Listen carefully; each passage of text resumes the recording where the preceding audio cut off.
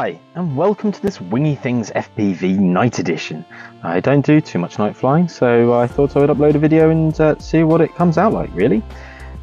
So, the HD footage is being recorded by the Hawkeye Thumb 4K at 2.5K at 50 frames a second. The FPV feed, which is in the left-hand corner, is from the runcam Phoenix 2 SE SP edition camera, which is specifically for night or low light. I have got a switcher, so it does switch between the Hawkeye and the runcam in the FPV feed, and you can see the difference of clarity.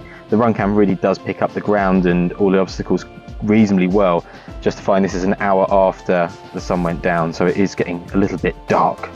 And yeah, it's good enough to fly with. In this area there isn't too much light pollution, so I think the camera has to work a little bit harder to process the image.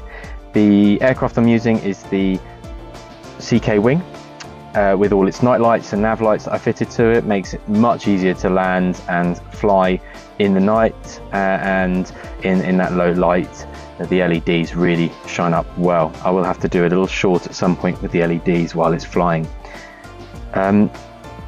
Brilliant.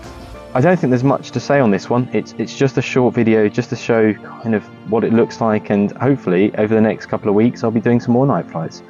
Have a great Christmas and holidays wherever you are, and I'll catch you in the next video.